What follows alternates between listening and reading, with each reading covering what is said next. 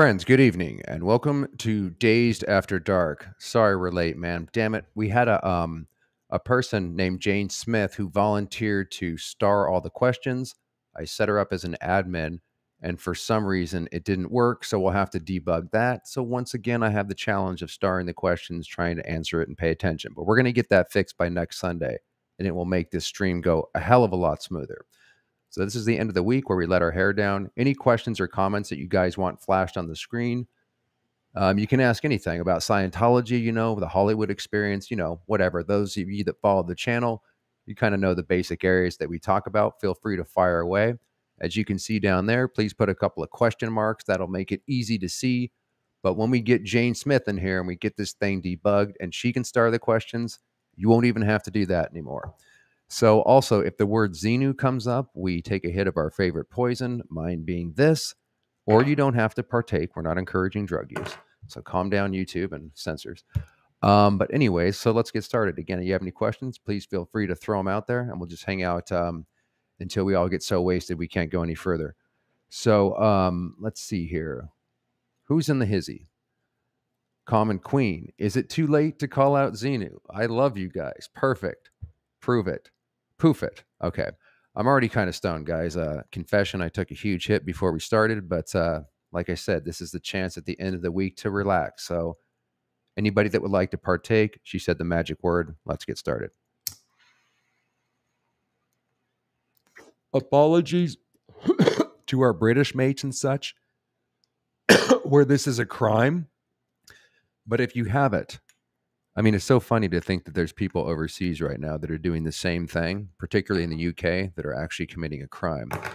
Okay, so that's the Xenu out of the way. Who else is in the house? Amy, how you doing? It'll be good to hear and see you, brother. You as well, sister.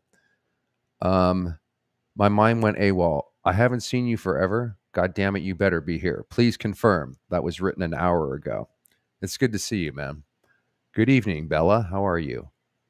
I think you're asking, my friend, who is HG Tutor, right? Because I couldn't quite decipher that. TJ Hoare? I don't know who that is, but if you're asking about HG Tutor, because he comes up a lot on this program, he's a self-aware, narcissistic psychopath, which we've done probably 15 interviews or so. Because the subject of narcissist, even though that word gets thrown around so much nowadays, it's almost lost its meaning. He's a person that really dives into that subject like no other, in my opinion. And we interview him because the subject of cults, invariably and inevitably, they're run by a narcissistic personality. So to understand that subject is to understand so much about the very subjects we talk about here, not least the cult of Scientology. So that's who HG Tutor is. I hope that if that was even your question. What is going down, Purple? My dude, Doug. Purple, I don't know if you're a guy or a girl, but my guy or gal girl, Purple, whoever you may be, let us know. Willie, it's always good to see you, man. I hope we're not using up too much of your data because I know you watch on the phone and you might have limited time, but it's always good to see you, my man. Common, how are you? Okay, we already did that.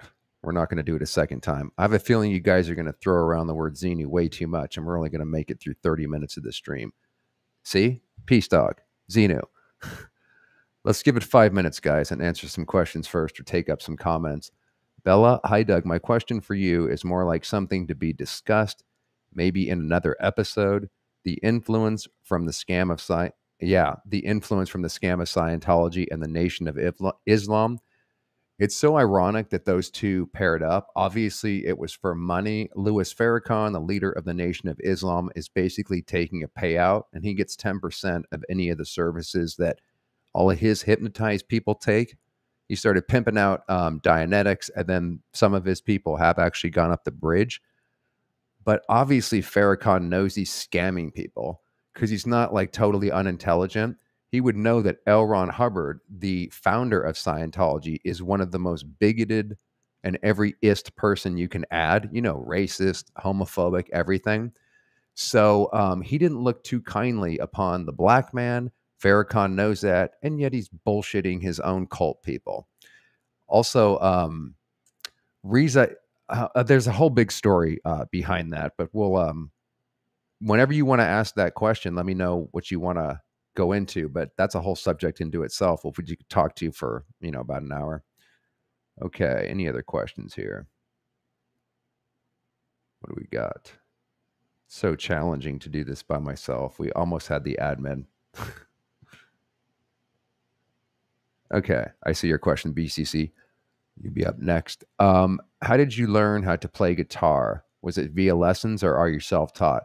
Well, honestly, I got good at the guitar. I can rip solos and stuff, but I had to work super hard. That's part of why I decided to become an actor, because I didn't have a natural talent in it. My friends around me, guitar players, they could learn a lot quickly and they had an ear for it. I'm basically tone deaf when it comes to that. And it was only by practicing scales every night for hours on end, being obsessed by it, that I actually did get good at it. But I didn't have a natural talent into it or for it. And that was kind of why I eventually gravitated towards acting, because as we talked about earlier, it's something that I was into as a kid. It was something I had a natural talent in, one of the few that I have. And I felt like, therefore, it could be a lifetime endeavor. I could always grow. I would never hit the peak of being bored with it. And that's what got me into that. So yeah, I'm self-taught.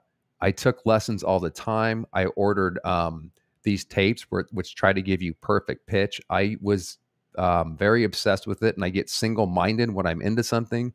So it was only by sheer, hard work that I actually learned how to play guitar, but it's not my forte. BCC, what's going down? Are there more humble actors like Martin Landau in Hollywood? Yeah, there are. They're not all narcissists or psychopath. Also, with Martin Landau, his daughter would probably dispute what I saw in Martin Landau. Let's just say I forget who the hell he's married to. He was married to somebody famous, and there was, rumors around that he wasn't the best husband. And according to his daughter, I think she has some resentment towards him. But when I knew him, it seemed like he had handled all of those earlier shenanigans and was in a phase of his life where he really did care about people. But look, I'm not his family. I don't know who he was behind the scenes. I would be surprised if he was had anything other than the typical problems with a family. When I knew him, he was a very caring man, just because he loved talent and he loved actors and he loved acting.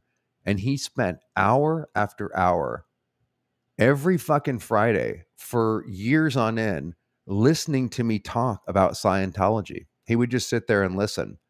And because I told you guys, I talked to everybody and cornered everybody in my acting class. This is all I would talk about because I wanted to get it out and heal myself. And I didn't have the money to go to a psychotherapist. Plus, I wanted to do auto psychotherapy, as we talked about before, because I figured I actually can figure this out myself.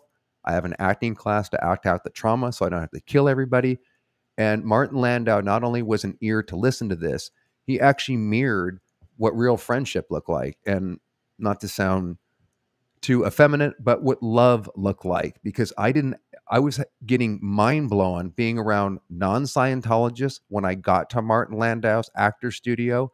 So I was immediately confronted with people that scared the shit out of me, because either the normies, I don't want to use the other word, what we called outsiders, but getting into the actor studio and meeting Martin, 1 year after I got in there, I was going to wake up because the books were dropped off on my doorstep.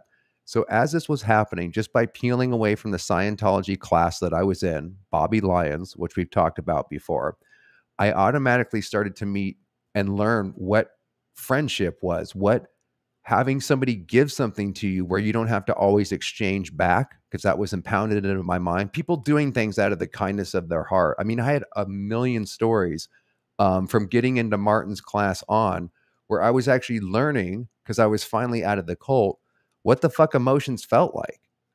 I've said a million times, it makes you into, generally speaking, a secondary sociopath. And my emotions were shut down for most of my life. One of the key tools that they use to do that, by the way, is called the tone scale, which we're going to break down one day. But anyways, man, my experience of Martin and just the whole class and the outside world in general It was mind blowing because I was actually learning day by day, step by step, these weird new things that everybody else around me already knew about somebody actually being a friend and caring, because everybody around me in the cult was doing things for an agenda.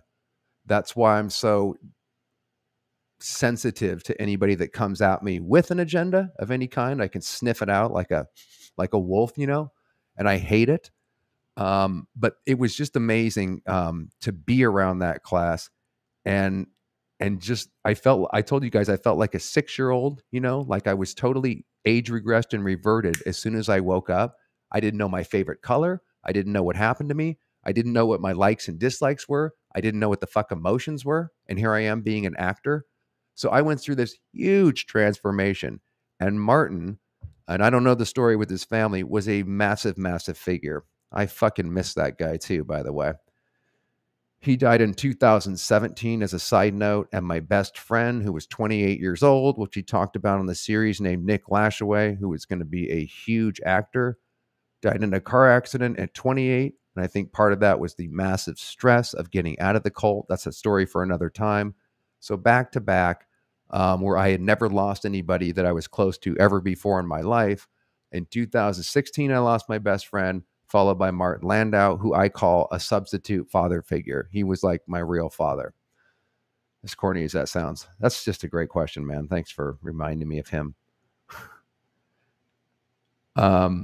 So I feel like I just rambled. I like to kind of take your question and jump off of it just to pinpoint it and actually answer the thing and not go on a diatribe about fucking Martin, man. There are actors that I met like him. Not a ton, though. And since we're talking about the actor studio, most of the people in the actor studio, of all the classes that I've been in, even the Scientology classes, they had the most fame-seeking whores that would do anything. And there was the most narcissists in the actor studio class. And Martin wasn't one of those. And a few people I met weren't like that, but not many. Okay, let's see if you got any other questions here. Oh my God. OB, stop, man. Thanks for making me laugh earlier. Somebody actually texted me and said that who is Doug Kramer, who is Doug Scott Kramer, etc., is actually not taken. So if you want to make those hate websites on me before Scientology gets to it, just let me know. Is it okay to link to your hate site in the chat? Did you already make it, man? We just discussed this an hour ago on a video. Too funny, bro. I don't expect you to make that, by the way. I know it costs money. I appreciate the joke. But if you do want to make it, have at it. Because sooner or later, I hope to get on their list. That's another thing Scientology doesn't realize, and why they're so tone deaf to the outside world. It would be an honor to have a hate website. It's not something that would like intimidate me. I would love to see what they could come up with, because I did work pretty hard before speaking out. Well, first of all, I never knew I was going to speak out, but I did work pretty hard to make sure I had all my ducks in a row and that they didn't have anything on me. I didn't have too many skeletons in my closet anyways, but I did make sure I was in a safe space to kind of go for it when I started out. Because when I started out 3.5 years ago, we don't have the scene and the number of channels and outspoken people that we have today. So I didn't know what to expect. And like I told you guys before, I even called up Paul Haggis right when I started speaking out on YouTube for some solid advice. Shane, what's going on? Did you see that Apostate Alex was able to get approval to close? Yes, I did. Close the road in front of St. Hill during the Scientology protest. What do you think Scientology will do to him now? Just the stuff that he's already talked about how they, that he's definitely on their radar. They tried to smear him by saying he was in Scientology for a few weeks and whatever. And then he claims that his website was hacked into a bunch of times. He's not saying it's Scientology. He's alleging, or just, putting it out there. He's noticed it's increased. I did see all this information, and I am following the protest. What they're going to do, what do you think they're going to do to him? If they're trying to hack his website, they'd probably increase that. Because he's on their radar, he'll probably get a hate site before me. That motherfucker. Good for him. And I'm sure he'll continue to go at him, man. So I think that I don't think he has too many skeletons in his closet. I have talked to him about this kind of subject before. I think he'll be fine, and he knows what he's doing, basically. But also, we did a video on the protest. He does think, minor critique, he does think that, Scientology history begins and ends with like Leah Remini and Mike Rinder. There's a whole history before that, and the climate has changed. So I wanted to point out that he didn't let people know that they have facial recognition cameras, so everybody's going to be identified. Unlike Anonymous, they're not going to be wearing masks. And that could put them in a position where they just want to show up and hang out with Alex for a protest one day. And then they find their lives or somewhat inconvenienced by being followed with private investigators. They'll probably be put on a list. And we went over some other things where he tried to link us to Anonymous, which is a video he took down because he doesn't know the history, man. But he is an ambitious little beaver. So I guess let him go at it, man. I think he's definitely going to be on their radar. But what can they do, And he's prepared. Any other questions? Okay. Tammy, how you doing? Have you heard Poe on the Go has been fair game? Total horseshit, in my opinion, by the way. I was just talking about that with another friend, and this is a good thing to jump off of. I was just talking on the phone the other night with a friend, including being hacked into his email. Okay, here we go. This is my opinion. Poe hasn't been in Scientology. He is an ex-retired, police chief or something.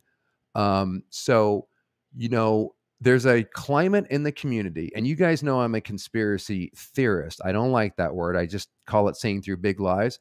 So even I don't jump to the conclusion that everything's OSA. I told you guys in the previous video we did an hour and a half ago that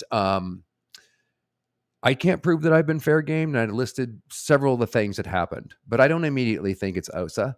And within this community, not least Jeffrey Augustine, saying that Vanessa of Degraded Daughters is being followed by private investigators and it must be OSA.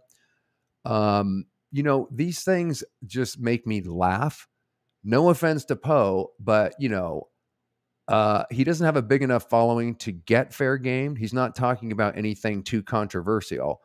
And I don't think that's happening at all. I mean, even the big speaker outers, like Rinder and Leah, now they do get fair game, but even Mike can live a somewhat relaxing life. They're not fair gaming him all the time and necessarily hacking into his computers and shit. There's bad actors in this community, which we covered, which spread allegations that fair game is going on to freak everybody out, but a lot less. OSA's probably, if anything, just watching us do shit like, Poe does and make allegations where Jeffrey's claiming that Danny Masterson was declared when that's total bullshit and spreading it all over the news. There's paranoia that can easily be stirred up in this community where not everything's OSA. And they're probably watching all of us do their work for us and saying, fuck, man, they got it covered, and just cackling at us. So no, I don't actually believe that. And you kind of have to live the experience of Scientology too, to kind of know if you're being fair gamed or not. That's a hell of an accusation to make when he wouldn't even be on their radar, in my opinion. Okay. Glenda, how are you? Question, hey, Doug. You were by far the cutest, thanks, man. Cutest werewolf I've ever seen. You're going to make me blush. Will there be another game on Halloween? Yes. Kelli Copter, and I'll link her video I'll link a video to part 3 coming up on Halloween, and I'll link to her channel if you haven't subscribed. She's a really, what we were just talking about with these other people? She's the opposite of that. We've become pretty good friends. I love her. You can trust her. She's a good person in this community, and she's doing part 3, and I'll link you to her channel. Please subscribe if you haven't, because she's got some amazing videos up there, and she's a hell of an editor. Anyways, enough kissing Kelly's ass, but yeah, she's doing Werewolf Part 3. I had an absolute blast doing the first 2 parts. I don't think I'm going to be in Part 3. I told her, keep moving, and it's her thing, and I don't want to impose. So she's got Aaron Smith-Levin coming on. He's going to be awesome. And then she has 3 other people listed that are going to be there. And then the other 4 players or whatever are to be decided. So if you, she's getting better at explaining it because it's a little complex. But those of you that haven't been able to follow the first 2, you can at least see that we're having a hell of a good time. And I bet you it'll be totally honed for part 3. And I'll lead you guys over to that in the description box because it's just it's a good way to hang out with other creators and never ends and stuff in this community and do something where we don't have to talk about trauma and Scientology all the time because it can be draining. And it's just so awesome that Kelli has balanced it out with this really fun thing. And I asked her if she might do it every month or whatever. It's on her, but she's got a good thing going and we're all just having a fucking blast with it. Thanks for that question. One Love, how are you? What's your favorite passion at the moment? Love that you're here. I'd probably say doing this, man. I mean, this has occupied more of my attention just in the last few months because I don't know. I just find it fun to hang out with you guys basically and do shit like this. I like reporting on the news in Scientology. And the last few months, this in general, like anybody else, you know, hanging out, seeing movies, smoking out on the balcony. I'm not much of a party guy. I don't, you know, go to bars or anything like that. I also quite a loner, so I don't mind. I love people and hanging out, but I spend a lot of time by myself. I read, and I just love to live in my imagination. Company isn't always necessary. And like I said, for the last many months, especially, you guys feel like my friends, even though obviously we don't know each other. There's a bit of a parasocial relationship. But when you see the same names over and over, like One Love and stuff, I do feel like I get to know your personality. And so this is like hanging out with friends as well. No more Z News, eh?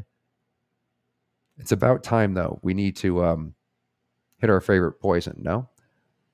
Do we have any Z News here? Philosophy, man, it's always good to see you. Very astute commenter. I always appreciate what you have to say. So what do you have to say, Philosophy? Can you fire a question? Martin Landau was a badass actor, man. He was a really incredible actor. I just saw him the other night in a poker movie. I mentioned that as Scientologists, we used to, like a lot of the country, be addicted to Texas Hold'em. And he was in a game about that with Matt Damon and Edward Norton. Do you guys remember that? What was it, Rounders? Even in that movie where he had a small role, I just saw it like 2 nights ago. He's fucking incredible. I agree. Everything he does. He was an inspiration too for why I wanted to kind of be a character actor. Part of that because I don't want to be famous and known. I just wanted to do enough where you can be that guy that nobody knows their name, so you don't get bugged in life and you can still live a normal life, but they kind of recognize you. I was already leaning towards that anyways. And as you guys know, Martin Landau is an incredible character actor. You know, he doesn't just like play himself like Tom Cruise, where he tries to rely on his personality and shit. He actually would teach us, and that's why he loved talent and acting and everything, because he himself was a master craftsman where he would, you know, take on all sorts of different ways of being different people and making minor changes or whatever. Plus, James Dean was his best friend. And like I said, he was married to somebody famous that I can't remember who was also in the class. But he would relish us with stories about all these amazing icons constantly. It was just amazing listening to the fucking guy. Okay, stand by. Oh, let me put on some music, guys, so I don't get caught up in the dead air shit where I start to freak out if it takes me too long to go through the chat. And by the way, I can only put on the presets that we mentioned before, which is chill, down-tempo, lounge, hip-hop, lo-fi, chill hop, ambient, and future pop. I can't add bitching like death metal or some fucking Bob Marley in the background. We have to go with these presets, but let me put something on so that one's not working, so that we don't get hit with me panicking over dead air. All right, this is down tempo. The audio might be bad for like 1 second, but it should clean up. Can you guys hear that? Also, if you don't mind, put a 1 in the chat after you listen to me speak over this music if it's not bothering you. A 2 in the chat if it is. I just wanted to take a quick survey because I don't want to play this if it bothers people. But it's kind of party night, so it should fit the theme, hopefully. Philosophy, thanks for the question. Did you think acting helped to understand emotions, given that the cult shut down your feelings? Yeah, 100%. I mentioned before that that was my cathedral. That was my healing temple. Because a year after I got into Martin Landau's class, I woke up out of the cult, and immediately my emotions came back so full force that it took about a decade to process them. That's why I was so angry. That's why I said I wanted to blow up Scientology's building. I went through every emotion you can imagine, but I didn't have many emotions before I woke up. So while it both was killing me, I knew it felt amazing to actually feel and grow massively. It also caused endless nightmares. I was dissociated for a decade. So it's like looking from the outside in at everything. I was in a different reality to my mates.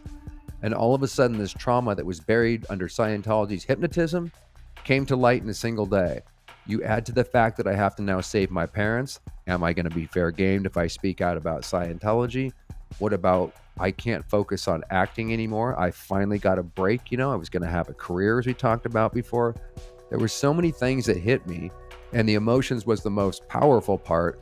That's why I wanted to either kill myself or blow up the building, take out my parents, and then kill myself, because the emotions were absolutely overwhelming.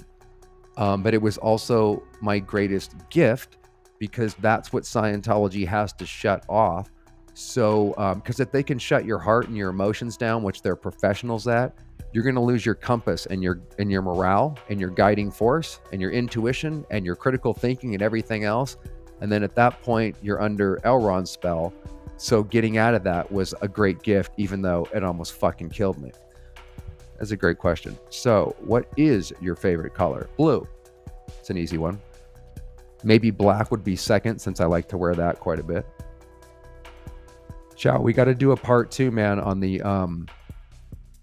Freewinds video, because that one was awesome. Me and Chow did a video talking about the Freewind ship. That's their prison ship that's impossible to get off of, and where they deliver, or apparently used to deliver. Now apparently they're doing it at the Flag land base, because according to Aaron, it's not sailing anymore. I don't know if that's totally true yet, but that's the ship where you do the highest level of Scientology. And me and Chow, she did an amazing interview where for 3 hours we actually talk about every facet of the Freewinds and the state that they're in today.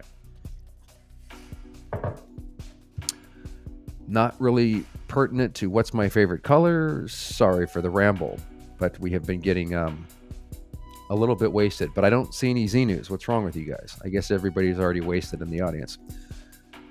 Xenu, by the way, if you're just joining us, means we take a hit of our favorite poison, mine being marijuana, and whatever yours is. This is a chance to hang out and let it rip. Glenda, how are you? Doug, I watched an episode of SOA. Is that Sons of Anarchy the other night? There was a guy in the background that looked a lot like you. Were you ever on that show? I've been asked that multiple times. No, I was not on that show.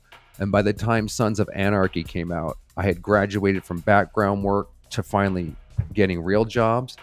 So I wasn't doing any background anymore. But it's funny that you mentioned Sons of Anarchy.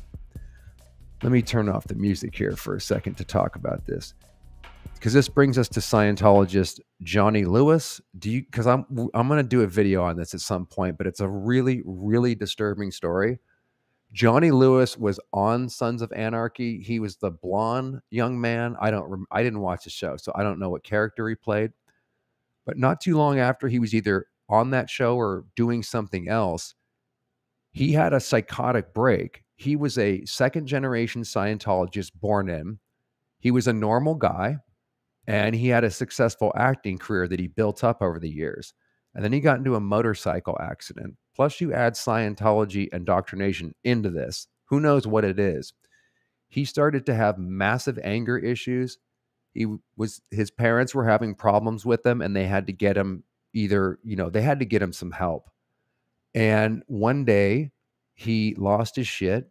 He kind of had superhuman powers. Trigger warning, because this is kind of graphic if you don't want to hear this.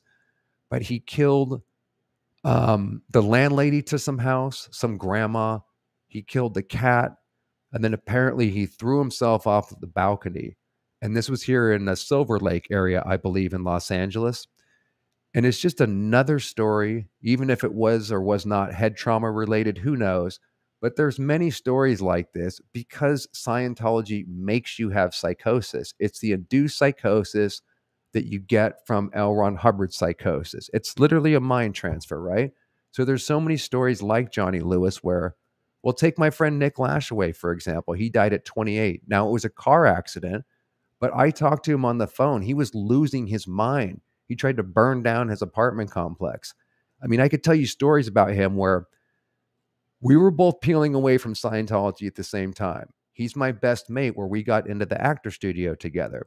So we were leaving at the same time, but he kind of wanted me to stop talking about it at a certain point because he could only go so far.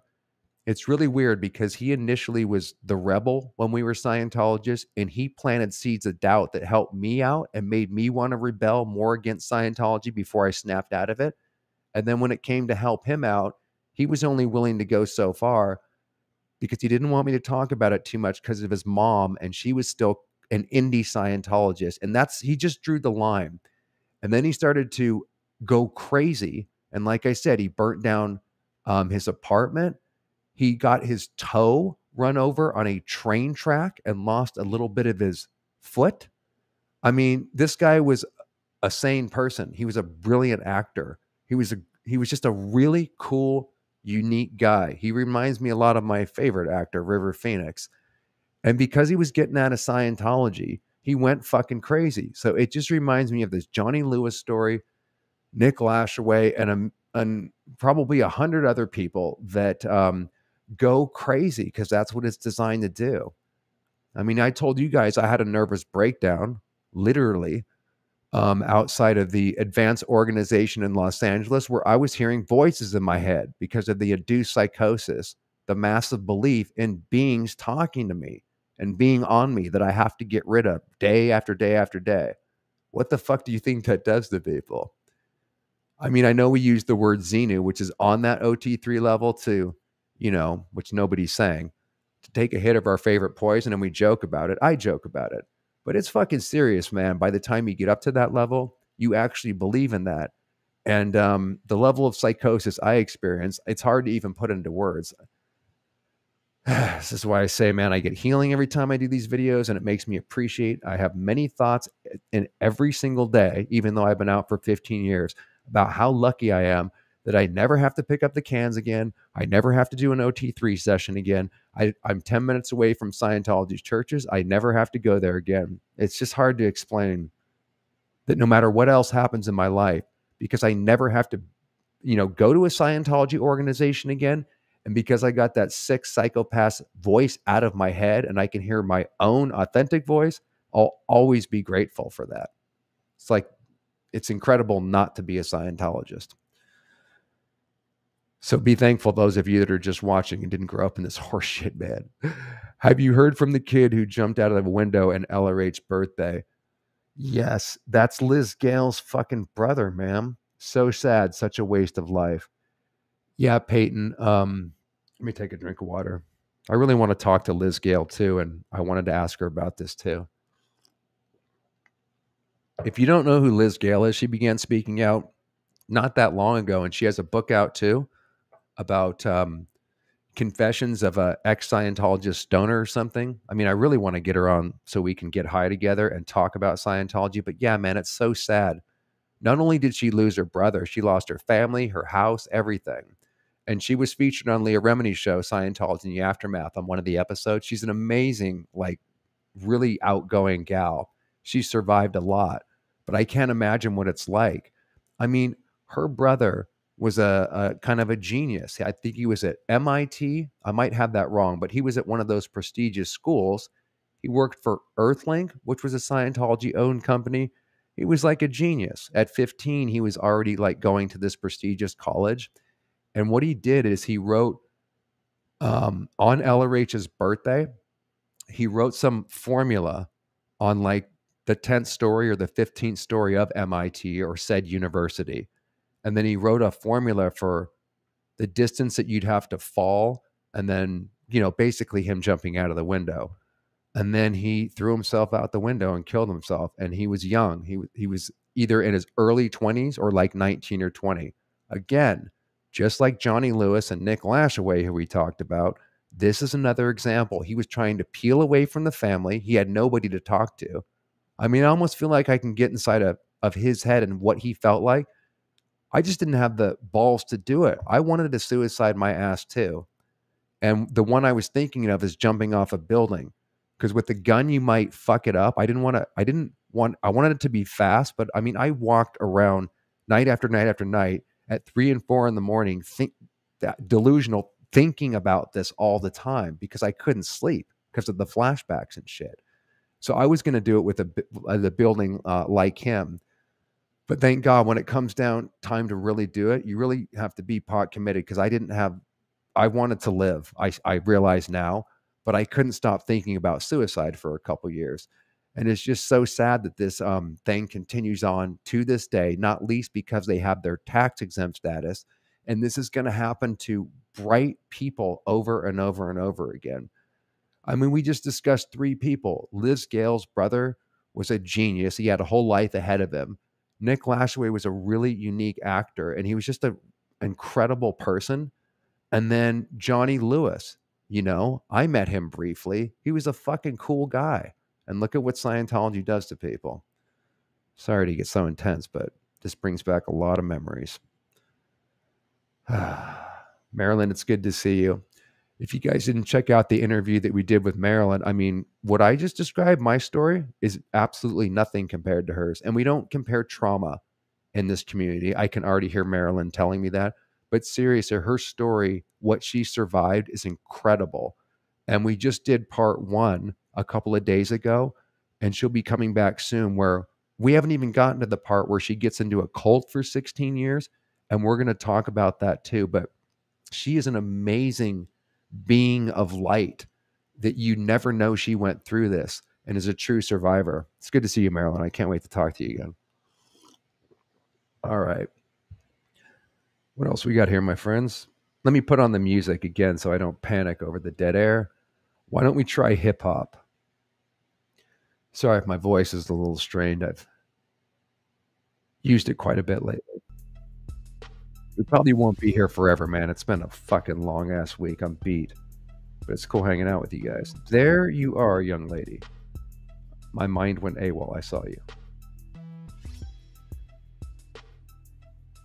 God damn it. Hang on. Willie Weed, I'm not following the conversation. Are you hitting on chicks in the audience? She can love bomb me. I see we have a little romance going on in the audience. Have at it, guys. I mean, don't bother to ask any questions or comments. Talk among yourself. Who am I? No, seriously, it doesn't even... I love the fact that you guys chatter amongst each other. It just makes me panic when I can't find the questions. There you are. Thank you for being here. Proof that you are alive, that you weren't bullshitting me at the beginning, that you were going to be here and just say hi. Then it's really good to see you, my AWOL. A long-time follower of the channel. I haven't seen you forever, so it really is fucking cool to see you again. Thanks for being here. Finally, guys. Jesus. Xenu, thank you, Martha, because I've been, that's the perfect time after unloading all that shit. Whenever the word Xenu comes up, we take a hit of our favorite poison. Let's commence.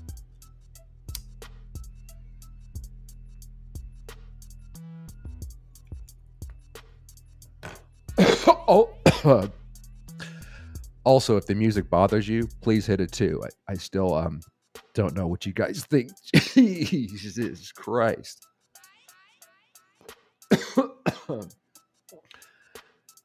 Okay, we already pulled that up again. Good to see you. Always worth throwing up again, though, because damn it, I have missed you. Lorna, are you a loner too? I've seen you in the comments, and you seem to make comments that set yourself apart from the rest of the pack. Yeah. I mean, what can you do? I've always been that way. I've tried to join groups. That's why I said it freaked me out that I would ever join a cult, because like I said before, I don't even like groups. So I've always been that way. There's nothing I can do about it. I'm sure you know what I mean, Lorna, and other loners / introverts or whatever. I've just always been in my head and my imagination. And that keeps me pretty entertained. and I don't know, kind of not jamming with the rest of the people around me. That's part of why I think I really took to Scientology. There's not only concepts in there that I still agree with, such as there's more to life than just the five senses. So that alone, that kind of Gnostic spin on it, just basically that there was a bigger vision of reality and stuff. I already fucking agree with that, just popping out of the womb. So I was probably destined to fall into a cult at some point if I wasn't born into it, just because, what are your options? I don't know if that makes any sense, but what I'm saying is I already had my head in the clouds. Scientology has these ideas that I think probably are true. Like I said, there's more to the five senses. I don't know if we can walk through walls and shit. I don't give a fuck. I'm not trying to have any OT powers. It was just the metaphysics of Scientology was not offered in the everyday classes that you take at school and shit. I was already a dreamer, so those kind of concepts do appeal to me. It's just unfortunate that those ideas can be used to do the opposite of expanding your mind, but they actually close it down. It's actually a clever way to trap people. I'm sure there's bits of truth in every religion / cult or whatever, which people might think is ridiculous. Like, why do they follow that or whatever? Because undoubtedly you're initially let in, or the philosophy is surrounded with perhaps a lot of truths, but that is the hook to get you into all the mind control, the hypnosis, etc. That's another thing Scientology should be, I think, could actually be taken down for, because I mean, they got Manson on it. He was, and we've covered that in a previous video. He didn't actually do any of the killings, right? But he went to prison for life and died in prison. And that was a sort of unprecedented case of he was convicted and given a sentence along with the women because he hypnotized them, right? The women could not resist. We already broke that down because it doesn't actually make any sense. So Manson got convicted, long story short, for imposing his will on the girls, which had no choice but to go kill. So if that's true, Manson should have been convicted, and the girls, since they were not under their free will, they should have been let go, right? So both people got nailed. But what I'm saying is, and this isn't talked about enough, in my opinion, Scientology is literally covert hypnotism under the guise of all the bullshit that they say it is. Superpowers, going exterior, learning how to improve your business, just take this communication course. Scientology has the quickest way to put somebody to trance with that communication course and other things. It's the fastest way to go under. And this is why Hubbard didn't open up hypnosis clinics, because he would be required to be licensed to do so. So the fact that you're literally hypnotizing someone, which doesn't make them dumb, it makes them super suggestible to all the bullshit courses. It removes their free will and critical thinking, and they don't have informed consent. So if that's what Manson can get in an unprecedented case, surely Scientology is practicing hypnosis without a license. They're putting people under and robbing them of their money, their family, their time, and everything else. And then they're going to try to fair game them when they get out and snap out of the hypnosis spell. So that alone is illegal. You're not actually allowed to do that. I mean, forget where's the body buried and all this shit. Like, that's why Scientology works. That's why it's so powerful, and intelligent people fall for it. If you're fucking on a stage show and you get hypnotized and it's suggested that you're a monkey, you're going to act like a monkey, right? At least they have informed consent. But we're not dumb. We're just being conned in a way that's illegal. And it's quite clever. And Hubbard was a master hypnotist too, by the way. Sorry to ramble on that. I don't even know if I answered the question. I'm super high because that last hit really went to the brain. Purple, how are you? Question. So Doug, when was the last time you made love with two women? I've never made love with two women. Just wondering, why is that an offer? So you must be a female. No, I've actually never had a threesome. Not that I would be opposed to that. It's just the opportunity didn't come up. Well, maybe there was opportunities, but here's the thing, Purple. Let me remove this music because it's actually driving me nuts. I'm going to put a 2 in the chat. This is why I'm so freaked out, especially since the Danny Masterson shit and finding out all the pedophiles and criminals that were like all around me. I was trying to keep my fucking ethics in as a Scientologist. I wouldn't have a threesome because that's out ethics.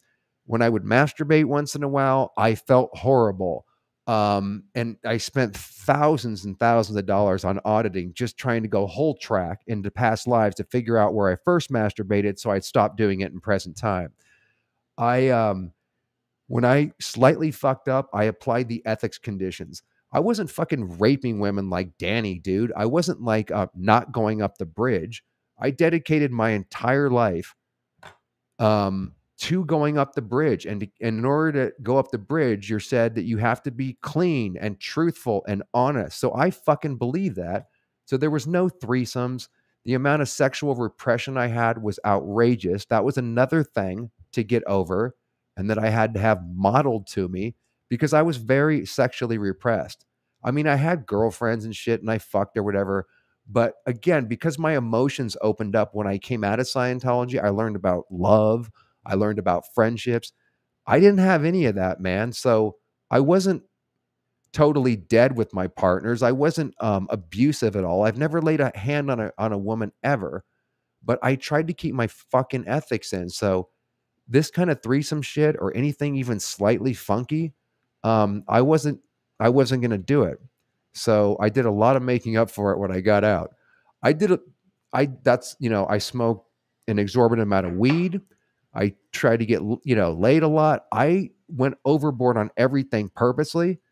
Not only because my emotions were telling me I've been repressed for so long, I need to fucking have some fun or like become a human. I consciously overdid it, knowing that I would pull back, but I needed massive experience in the shortest amount of time because my plan was whatever the hell happened to me in Scientology, it'll take 2 years to fix because I can't focus on auditions. I can't focus on acting. It's all I talk about with my friends. I, in a very Scientological way, made it my mission to work out a plan of how to get this asshole's shit out of my head, deprogram, and get right back to Hollywood. Needless to say, things didn't work out that way, but that was the plan. So yeah, I was sexually repressed, emotionally repressed, and I was literally a secondary sociopath. That's so weird to say. I guess the numbers don't matter anymore, guys, as I see them here, because we're not playing the music. It's hard to take surveys anyway, so I'm not even paying attention. Stand by, please. Good question. Cassandra asks, have you ever been in a Scientology video or did you ever want to be? Yes, I've been in many, and thank God they're scrubbed from the internet. I don't know how many of you guys know this or pay attention, but up until I'd say 2016 or 2017, everything was up on YouTube. A lot of channels, particularly conspiracy-related videos, have been totally memory holed year by year by year. So back in the day when you could type in Scientology and find anything you wanted, you can't find shit anymore, man. And thank God, because part of that was a couple years before I started the channel, I saw all my videos. Antonio Ortega had them embedded too in certain blog posts. So I remember one day we went up to Big Bear, which is about 2.5 hours outside of Los Angeles, 3 hours or whatever. And they would just film me like in rain, just walking around, looking spiritual. It's all about like looking, a certain way. If you've noticed in Scientology videos, I mean, their production, I mean, the storyline, everything is just complete crap. So I remember one time we went up to the mountains like fucking 5 hours away when we're in Los Angeles and we could have got the same shot like, 20 minutes away. They went to extreme lengths. We were on this fucking mountain, again, I'm looking into the sun and all this shit. Now look over here, Doug. Now, there's no fucking dialogue even. Now I walked across the street and we did like 50 fucking takes, man. I mean, it's total shit. They think they're so Hollywood that you have to do a million takes all just to get me like looking up at the sun. I've seen all those fucking things. I do wish I wish I had them because they're hilarious. I'd love to show them to you guys, but they're not on the internet. If anybody wants to look for them or wants to take a crack at it, I promise you, I've fucking looked everywhere. They were films that were based on the lectures that were coming out. I don't remember what lecture series, but I was in a lot of films where they were promoting their ridiculous lecture series when David kind of pimped out that package. So that's the series of videos that I was in. I did almost get out to Gold Base to do one of their technical films. That didn't happen because I didn't pass their security check somehow. I was probably in trouble at the moment. But I've done many videos. I would love to see them if anybody happens to be able to find them. Okay. Any other questions before we... Well, we got plenty of time. Stand by, please. See, now I need the fucking music on. Again, Chow, or am I just... All right, you guys in the audience, as I flip on the music, go ahead and hit it. I'm going to take a break for 10 minutes and then I'll join you. But I am absolutely stoned out of my mind right now. How are you guys doing in the audience? Okay.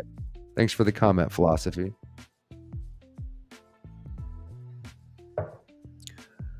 No question, but just wanted to say that it's horrifying to hear what this tech does. Yeah.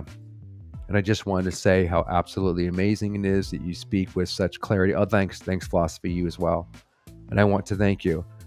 I thank you, my friend, because seriously, I pay attention to the comments that you make. You always ask really insightful questions and make really astute observations. And we've, messengered back and forth. I really think you're a cool person. We have some really, really good contributors in this community. And as if you notice, we don't have a moderator since Goldie kind of, I guess, whatever, that's another story, but she's not around, right? And we still don't have any trolls yet, which makes me feel kind of weird. I mean, we got a lot of trolls when the Danny Masterson conviction was kicking off. One of my videos got taken down for reasons I still don't understand, and I got a warning. And then there were trolls, but it's just been amazing the last couple weeks. Maybe it's the power of the theta in the group where we're keeping the trolls away. But they'll be here soon enough, man, so we will have to get a moderator at some point. Jonathan, have you ever studied the Meisner technique? I remember talking about this with Kelli, Copter. I think we talked about this a little bit briefly. I did when I was younger. What do you think, Jonathan? Did it work for you or not? It basically teaches you how to react in the moment, like real, right? If I have this right, Jonathan, correct me in the comments afterwards if I'm wrong. But isn't the Meisner technique where... Stand by. Two people sit across from each other and they basically say the same word or something like hi, and then the other person goes hi, and then you say hi, and then you say hi. It's kind of like the TRs, right? The communication course. Then you might pick another word. I don't know, greetings. In other words, they keep repeating it back, and then natural reactions happen, and that can kind of teach you how to be in the moment. Is that the Meisner technique? Someone told me recently that Tom Cruise did too. Interesting. I have no idea. Well, actually, we did a video of called Tom Cruise and John Travolta preach Scientology at the Actor Studio. That's the place I went to that we were talking about earlier with Martin Landau. And these two jackasses throwing a bunch of Scientology to the aspiring actors in the audience. And again, I'll link that video too, which goes into detail about that. But Tom Cruise does talk about how he gets in the moment. I thought he had a couple of insightful things to say. But again, I broke down the Scientology's kind of snag in his method. But it wouldn't surprise me if at some point he maybe practiced it. It didn't seem to me like that would be his current technique. But his current technique, as with his technique in general, is to flash that charismatic psychopathic smile, be Tom Cruise himself, try to be a stuntman and make up for, I don't know, who knows what deficiency. And the acting skills are really nothing other than just be Tom Cruise. That's why I like people like Martin Landau, Gary Oldman, and a host of other people that had real talent and didn't simply rely on whatever the hell he's relying on. That guy should get into a fucking acting class, man, because I don't ever think he was an actor to begin with. Mind you, he commits. I think it's just my opinion. I think he's a psychopathic personality, so that gives him the drive and the no fear to jump off cliffs. I mean, he's amazing at what he can do. He has a stamina like a motherfucker. But I think that just comes from his psychopathic traits. When I look at him, I don't see real emotions, even though he's good at faking it. And so if he ever gets out of the cult, I don't think those emotions would ever come back. He's just a very good bullshitter. Do you guys think he's an actor? I mean, that's just my opinion, but I'm sure there's a lot of people that actually think he's really good. But I watch movies with him all the time because he makes good movies. I just saw The Firm last week, but when I look at him, I see Nobody Home and kind of like a Jason Bateman character. Not Jason Bateman, Patrick Bateman from American Psycho. And by the way, Christian Bale, who played that role, said that he based Christian Bale on Tom Cruise. Guess we'll do a few more questions before we roll out, man. Marilyn, that's like sunshine or energy. Yes, it's really infectious.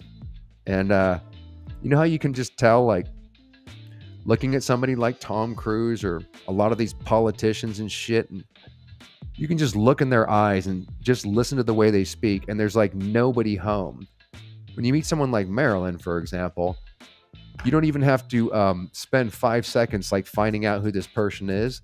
There's just an energy and a lightness. I mean, people have it, right?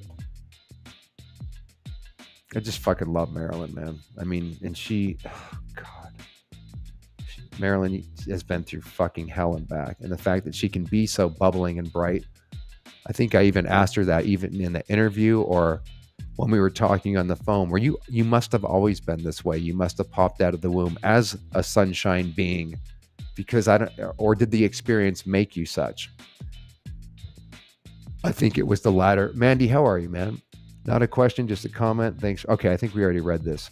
I'm falling behind. Sorry, guys. Again, we're going to get an administrator in here and work out the kinks for next Sunday. I promise you, it will be so easy to do. But tonight I'm having to wing it, hopefully one last time. I'm so behind on these. Philosophy with another intriguing question. I have had this pipe for about a year, and it's completely clogged, so it's a pain in the ass to use.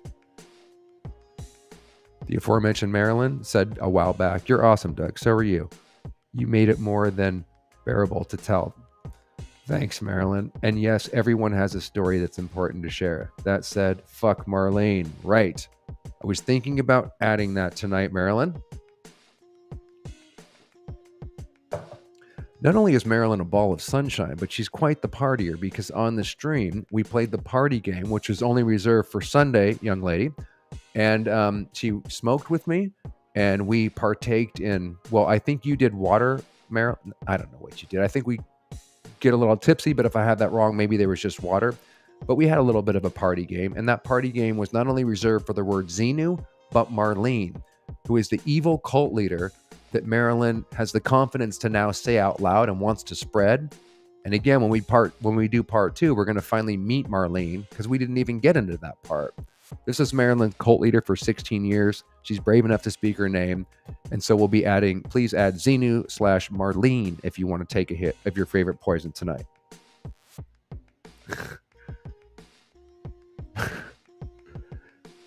Can you guys hear that music? Is it annoying? I don't know. I'm going to let that go, okay? I've just missed you as well, friend. Fucking awesome, man. Really, really good to see you.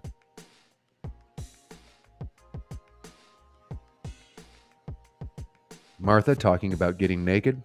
There are 8 million stories in the naked city. This has been one of them. Obviously chatting amongst each other. Have at it, because I have no idea what you're talking about. There are 8 million stories in the naked city. What would that be? You guys talking about New York? What are you guys talking about? That's way more than 8 million. Just scroll through here and see if you guys have any more question marks. Damn it. I'm so frustrated that I don't have an admin because this is just so lame. Okay. Thanks for hanging out, man. We have 170 people here and I feel undeserving because this is like too slow. Steffi, good to see you. I love your cute animal, by the way. And I think you're new here. If you're new, by the way, and you don't know what we're doing, the community, as I mentioned before, is very welcoming and safe until we get some trolls in here. Eventually, I'm sure. So don't be afraid to jump in and say hi, talk with people, or throw up a question. I think you're a newbie, right? You should read David Icke. Oh, I have. I read all of his books when I first started waking up. He was the one that I guess kicked off. I read so many authors, my friend. Not just him, but a million other ones. But I do remember running across him right at the beginning of my journey. And he opened me up to the fact where, just like I believe my cult leader, Hubbard, had all the answers. I mentioned before, I really do see Scientology or any destructive cult as a microcosm of simply what's happening on the macrocosm. So he was a big factor in introducing me to that maybe world leaders don't have your best interest at heart, and maybe you should question the propaganda machine called the television and all these not weird ideas. His ideas just happened to correlate with what was in Steve Hassan's book, where that was the cult book that showed me how Scientology worked. And you can just apply it to other areas in society. And it was the fact that what Icke was talking about, he was talking a lot about mind control. He talked about Project MK Ultra, which is what Scientology is kind of an offshoot of. What he was talking about was so in line with what I was learning about what was happening in Scientology, and particularly Steve Hassan's book, where he goes into mind control, phobia indoctrination, NLP, hypnosis, a lot of the stuff that he talked about. So I do remember him. He talks, yeah, exactly. He talks a lot about the Beyond the Five Sentences. You would like him. Believe me, man, I probably read every one of his books in addition to 1,000 other ones when I was trying to, just to tell you real quick, if you guys don't remember, I was made really stupid in Scientology because I only studied that. So I made it my mission to learn the basic knowledge that you guys know. In other words, what does psychology have to say? I just needed a basic education, right? So after I did that, then I started, this was simultaneously while figuring out the mind control shit. Like I said, Steve Hassan's book opened me up to all this other information about these subjects I never heard of before that led to people like David Icke and waking up to see that Scientology wasn't the only one using mind control. And that this has been going on for a while. So, I totally am stoned and completely lost my train of thought where I was going with that. But I needed a basic education, and then I was going down rabbit holes at the same time. It all was kind of coalescing, and I went from super stupid with no knowledge in Scientology, learning what psychologists and subjects that you guys have studied in school, etc., to get up to the basic knowledge. And then beyond that was learning material going down the rabbit hole. That's what I wanted to say. I hope that makes sense. If you guys don't know who David Icke, by the way, is, he's also the guy that thinks the leaders are shape-shifting reptilians. I don't fucking know if that's true or not, man. I mean, I've never seen anybody shapeshift, but I keep all options open, man, because one of the things I'm not going to do is think that I know what I'm talking about. And so you always keep learning new things. That's why I don't need a religion. I don't need to fucking kind of, not to sound corny, but label myself. Well, I'm an atheist. I just like knowledge, and then I intuitively follow where it goes. If it makes sense, I add it to my brain. If it doesn't, I reject it. But at least I do my own thinking now. Not only not Scientology does my thinking for me, my parents don't do my thinking for me, but the governments and the television and all the other shit we're talking about no longer do my thinking for me either.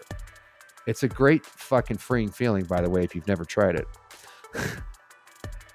That's why I've said a million times, Scientology was a great gift, because short of growing up into a condensed version of the microcosm, the macrocosm, I probably would have stayed in Hollywood. I would have been a mind-controlled slave in Scientology, and I would be none the wiser, but I'd be rich and famous, and you'd all like me. We'll talk about Hollywood another time. That's a whole nother story. Oh, I'm actually doing an interview tomorrow with a really lovely lady who happens to be a massive fan of River Phoenix too.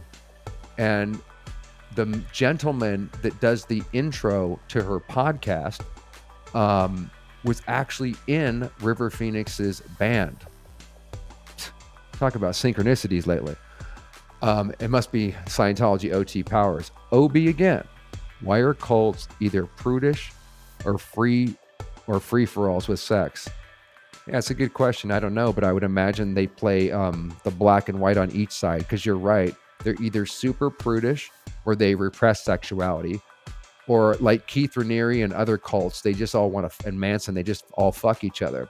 It's all about a way to control by extremities. And sex, I'm sure you know, OB, is probably one of the greatest things to seize by a cult leader to control, to really move them around like an automaton. I mean, everybody knows that that's why there's so much like sex. This is going to sound like Scientology shit because this is the kind of shit Hubbard would preach, but on an extreme angle, where sex is, prevalent, overplayed in the media and everywhere else, where people are basically desensitized to it. I can't read that. Fuck. I got to get a bigger font because, sorry, I can't read the name, but the comment's crystal clear. Why do so many Scientologists do nude scenes in their movies? And why didn't you do some? How do you know I didn't? I actually did a, I shouldn't say this, but you guys can't find it anyways. This is going to be like my sex tape that comes out or something. No, it wasn't a big deal anyways. I think I only showed my ass. But no, when I was trying to break in, I did a reality show. I'm not going to say the name of it, and I dare you to find it. Where it was kind of some fucking R-rated stupid thing where it was all fake, but it was when reality shows were all the rage. The pay was halfway decent, and I had no credits on my resume, and I was new to Hollywood, right? And I was a Scientologist, so I was already brain dead and had no moral compass. So we were in this castle for like a few weeks, and we staged arguments and everything. There was a couple of strippers that were in it that would add to the drama, and we just played characters doing this reality show, and thank God it never went onto television. But to answer your question, if you're famous and you're a Scientologist, so you can pretty much do whatever role you want. There was a divide in my head where even though I kept my ethics in, there's no threesomes, no weird shit in my real life. That's another reason why I liked acting, because even though I was a programmed Scientologist, they don't necessarily have any rules on you playing whatever roles you want to play. So I would get cast most often as surfers and serial killers. So I love doing things that were outside of my Scientology programming. Obviously, looking back at it now, that was part of me subconsciously waking up because it is contradictory to Scientology. So there's no rules necessarily with Juliette Lewis. You've seen the movies she's done. She's a Scientologist. You can do anything you want. Basically, if you're famous in Scientology, that's all they care about is that and how much money and influence you have. And so you can play whatever role you want, including Elizabeth Moss, irony of ironies, in the movie Handmaid's Tale. There's a different set of rules for celebrities and for public members that I didn't even know about until I actually got out, just how different it really was. I stand alone. Hi. Question. Hi, Doug. Have you read the totally bizarre and disturbing Joburg Sec Check? Yes. In fact, that was given to me on grade 2, I believe. You have to actually do a sec check. Let me turn off the music because I'm fucking going nuts here. Yeah, I've not only read it, and I think it's I flashed it up in one of the episodes on the series probably. But if I remember correctly, that was part of grade 2 where that's on their grade chart. You're told you're basically going to be free from overts and withholds. So they give you this sec check, and it is ridiculous. Standalone, where they ask you all sorts of questions like you're basically a CIA agent. I mean, they're completely inappropriate, and they weren't necessarily made to be part of grade 2, but it's a very intrusive sec check. And like I said, I have it on the series, and since you bring it up, I'll try to link that in the description box so you can see some of the questions. But you bring up a good point by bringing that up. Many of Scientology's processes were to keep moles from coming into the cult, to keep the CIA out, even though they might have been working with them. Who the fuck knows? Hubbard got more and more paranoid about being infiltrated because they would be. So the questions that he made, and he was a conspiracy theorist and spy upon spy upon spy, some true, some from his own, overts and withholds and paranoia. But nonetheless, he was very schooled in intelligence and all the, just the crazy spy games that you only think are in movies. Like, that's why Scientology's like that. I mean, Scientology itself is a global conspiracy. And, the kind of games that OSA and all these people get up to, like, you have to become a conspiracy theorist to get out of this fucking thing. That's not my natural inclination, but Scientology's nuts, man. And the layers are deep, and they play, we were just talking earlier about how maybe they'll send moles into the community. And I showed you the Leah Remini, how Scientology fired back today and the lengths they go to. Like, it's a totally paranoid, conspiratorial intelligence gathering agency. But anyways, my point about this is that the Joburg and other things were created out of Hubbard's paranoia. They weren't necessarily made to be part of the bridge to total freedom, but they're added in there. And so when I'm having questions read to me where I'm supposed to free myself from burdens, and it's like, have you ever spied on Russia? Like, have you ever had bad thoughts about L. Ron Hubbard?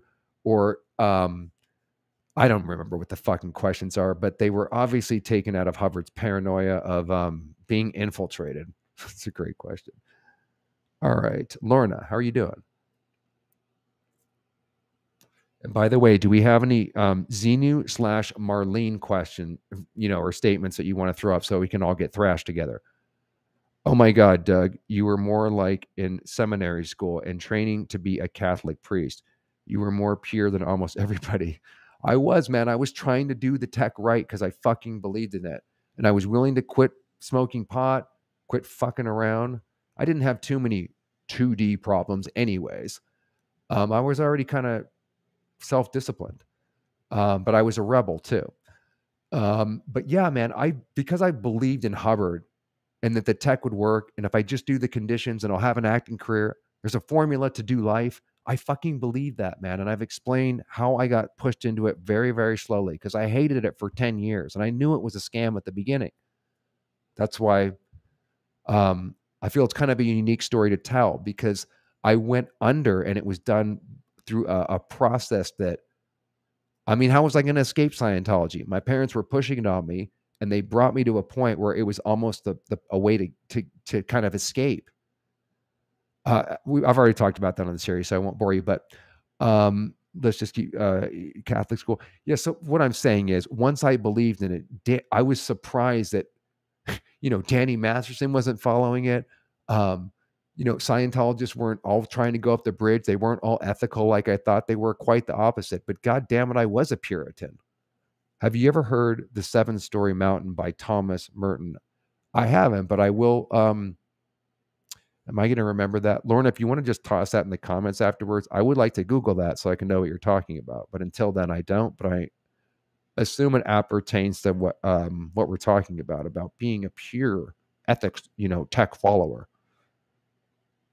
Was I the only one in Scientology that actually believed in this shit and a lot of people believed in it, but that actually followed the fucking shit? Because, Grant Cardone's running a scam, I wouldn't say my dad was involved in too many shenanigans, but it just, it simultaneously leads you to kind of be a scammer and a sociopath too. At least while that was happening to me, I believed in the ethics part. So I didn't scam anybody. I didn't set up, some Grant Cardone bullshit. And there's a lot of businessmen that do that. I don't know. I thought I was following the fucking tech. All right, enough rambling on that. Thank you for that point, by the way. Take a couple more of them or roll out of here. Been going for a bit. Plus, like I said, I'm just fucking beat, man. How are you guys feeling? And what time is it where you're at? And where are you at? If you feel bad about not being trolled, I can fill in. OB, always there to have my back. Thank you for brightening my day, man, with your good fucking jokes. I appreciate it. We are trollless at the time. I do kind of miss them because if you're not being trolled, you're probably not over the target. So what am I doing wrong?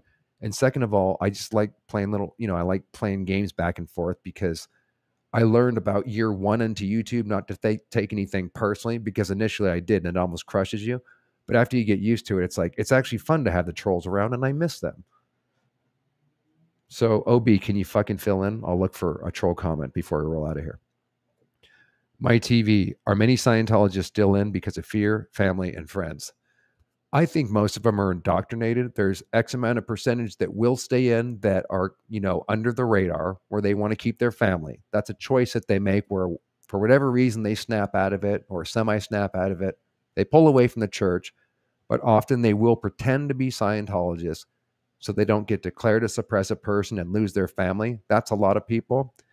And just to jump onto that, I was never going to do that. We talked about it before, so I won't ramble. But as soon as that book was dropped off and I knew I was in a cult, despite feeling the rubber band of my programming pulling me back to the cult, pulling me back to my family, making me want to take a plea deal to, okay, I won't talk out about it and say certain things. No, dude, I was going to try to save my family. I was never going to compromise my reality again. I was going to find out how the trick worked. I was going to make sure this doesn't happen again.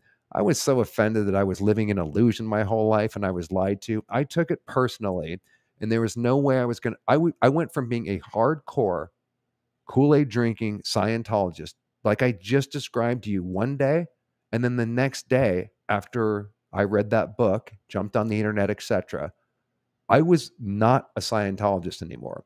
So there was no indie route. There was no compromising of, well, if I go under the radar, I can hang on to my family. No, dude, it was the anger that we talked about earlier, where I wanted to blow up their building. I threatened my parents' life, etc. It was the anger, though, that needed to come out and that actually fueled me to make sure that I didn't pitch my tent along the route out. And even if it was going to kill me, I was going to get my mind and my freedom back, no matter what. And that was fucking hard because I had to do a lot of things that my parents will never appreciate, but let's just say they required a moral struggle, because if I don't follow along, I'm in deep shit and I'm going to be in danger. That happened many times. But luckily, there was always some miracle to get me out of it. I had to take some serious chances to actually follow that out in real life. But again, I was so angry and disillusioned. I'd rather be dead than have this asshole shit in my brain and to not get out of that illusion. Good question. A werewolf. Comment only, Doug. No problem. Many of us listening have had huge personal problems with life situations. It's comforting to hear your story and your willingness to share it. Thanks, man. And you also sharing with me, a werewolf, because it's like a two-way flow, as they say in the cult. That's doing the same thing to me. So equally thanks to you guys, sincerely. Willingness to share, sincerely than you. Thanks, man. I really fucking appreciate it. And again, the feeling's very mutual. A werewolf, I told you guys before that I had to corner Martin Landau. I had to corner my friends. I wanted to talk about this because I needed to heal, and I knew that I had to actually speak it out. I wasn't going to bury the trauma. I was aware of it right away, and I was going to lean into it. So I couldn't have anybody to talk to. I lost all my friends, and I wouldn't want to listen to me talk about this shit either because it was incessant and it was excessive. But I couldn't help myself. So truly, having you guys be here, listen, contribute, relate to the life stories. You don't have to be in Scientology, any cult or abusive relationship, or just life itself, right? Having you guys here, man, I had no idea it would be this healing, because this is what I fucking needed for year after year, to actually just have somebody listen, man. You're going to make me cry, a werewolf. All right, let's just do one more, my friends. As you can tell, my voice is absolutely going out, but what a fucking awesome community you have. OB, where are you to troll, man? You probably already have, but I'm not going to be able to make it to the bottom of the comments. I promise you we'll get an administrator in here next time. This is impossible to do. I'm way behind, but let's just end off with this. We'll have it sorted next Q&A. And again, man, I really appreciate you guys being here and hanging out with me, especially it's late at night. Can I say one thing on that too? It does suck that we don't have our British mates because they're 8 hours ahead, to my understanding. So it's actually amazing that we have this many people here anyways, because it's kind of late. It's Sunday night, so a lot of people in the US have to work tomorrow.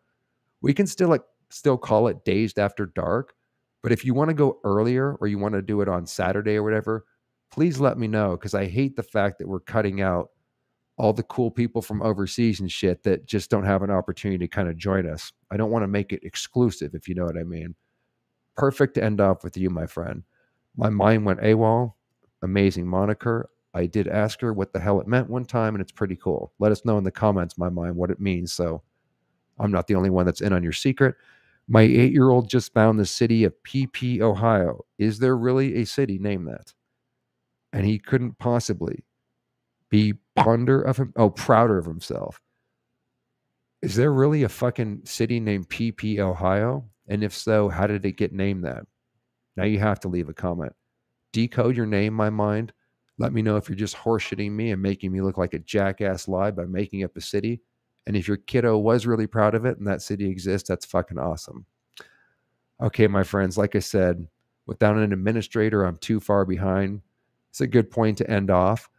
And let's see, really, thanks for joining us, man. This is the 5th one. I'll get more in the swing of it and be able to spruce it up a little bit, I think. But I'm still testing this out. If you guys don't like it, it's easy to skip. We have plenty of other content. But so far, it's been kind of a special stream, at least on this end, man. But let me know if you guys are into it or not, because I don't want to fucking waste your time and just bore you with this shit.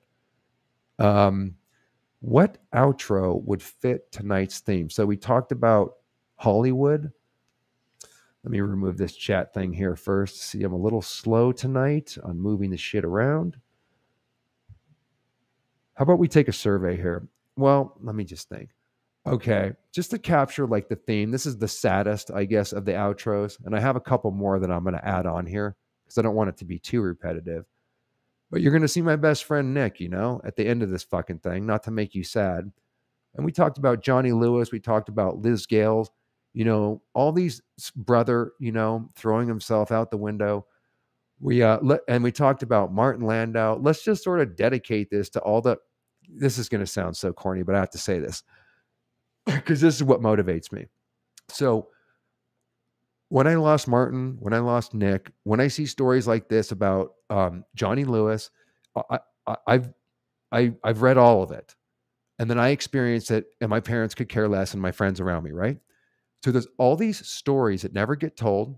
Nick Lashaway, my best friend, his mom, like my mom, couldn't have cared less that he was gone. It was all about her. So what I'm saying is there's so many voices that either friends that I knew or just reading about ex-Scientologist stories that are no longer with us, from Lisa McPherson on, that I felt like I was like living while I was reading it because I was in a really traumatized state of mind. So there's so many voices and so many criminal cases and deaths, suicides, murders made to look like suicides, etc. So much blood on their hand that this cult has. And these voices, nobody cares. They're in and out of the news. And so they like never get to speak. I don't know if that makes any sense, but that is really what maybe why there's some anger. I call it passion, but that's really what motivates me is that, I don't know, man, someday it'd be nice if all this actually stopped, because the amount of people that have, like, we just lost Lisa Marie Presley, and it's just like, okay, on to the next one. I don't know. There's something about being able to memorialize these people who never got to say anything, that this cult just gets away with, decade after decade after decade. So sorry for the long ramble, but this fits the, I don't know, the tone of what we talked about tonight. I'm sure we'll see you tomorrow, my friends. There's plenty more videos to come. I just have to get to them. And thanks for joining us, man. We'll see you soon.